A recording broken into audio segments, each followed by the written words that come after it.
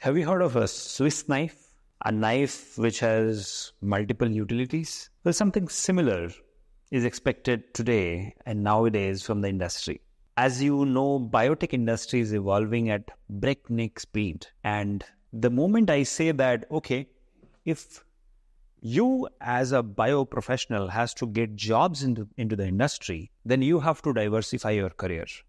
Now, what do I mean by that? Now, many of you are targeting research jobs, while some of you are targeting jobs in the industry, maybe QA, QC, microbiology, wet lab, dry lab, whatever.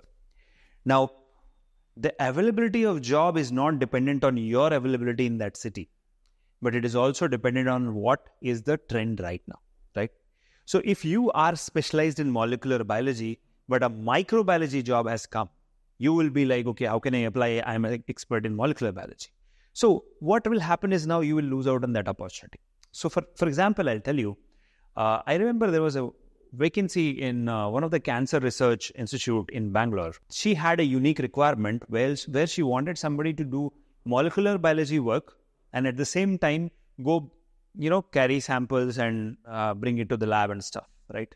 And at the same time, she was also involved in some kind of microbiological research also. So she wanted somebody with diverse skill set. Now, if you have only one skill set you're an expert of, which is good, but the industry doesn't expect you to be a master of one skill set. They also want you to have multiple other skill sets also. For example, being a team player, interpersonal skills, communication skills, people handling skills, leadership skills, various other skills like dry lab skills like bioinformatics, artificial intelligence, machine learning, coding, all such skills. So basically, why they want such kind of diversely skilled candidate is because they want to maximize the output from one person, right? And if you are that person, then probably you can command more salary from the industry. And that is why I keep saying this to all my students, that do not keep all the eggs in the same basket. Like, you are a microbiology candidate, think how can you bring in AI into microbiology? If you are a radiology student, think how can you bring bioinformatics into that? If you are a drug discovery student, think how you can involve coding into that.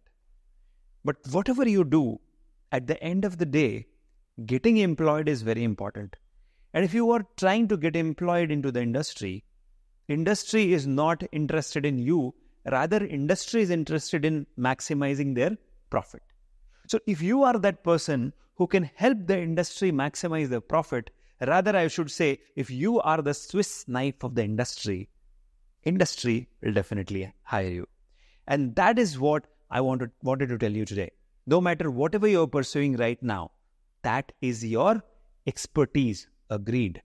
But you need to have broader expertise in various other segments of biotechnology also. Now remember, biotechnology is actually a bouquet of various biosciences technologies.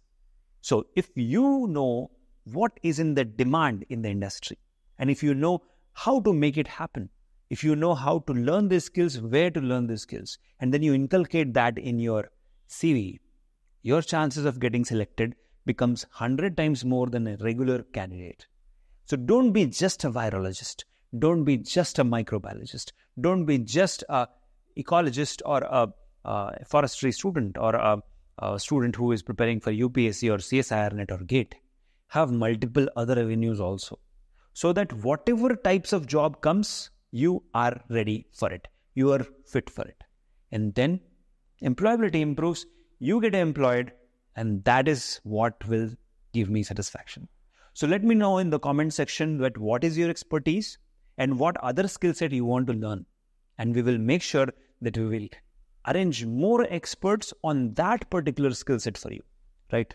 Now, last part of this video, I want to tell you that never settle. Never think that, okay, I am comfortable, that's it.